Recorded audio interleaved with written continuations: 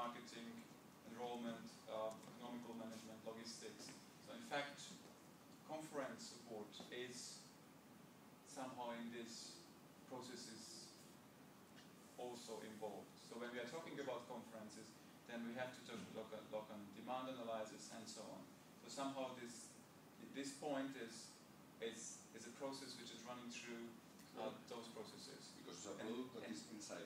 Right, and e-learning is the same, I think, because you need a demand, you need a course design, you need a marketing for it, enrollment, and so on. Right. So it's kind of a matrix, what we have here right now.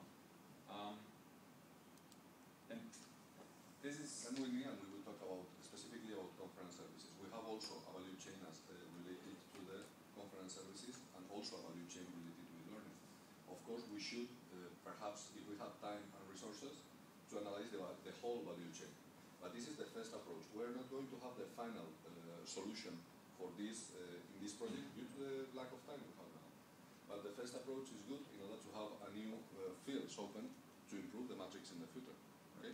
I don't mean that we are not going to do that in the near future. It would be a fantastic idea also to work specifically a matrix for conference services, or a matrix just for face-to-face, or a matrix just for e-learning. It's a really good idea. Let me say, a matrix for university management. So let's go and in 1 hour.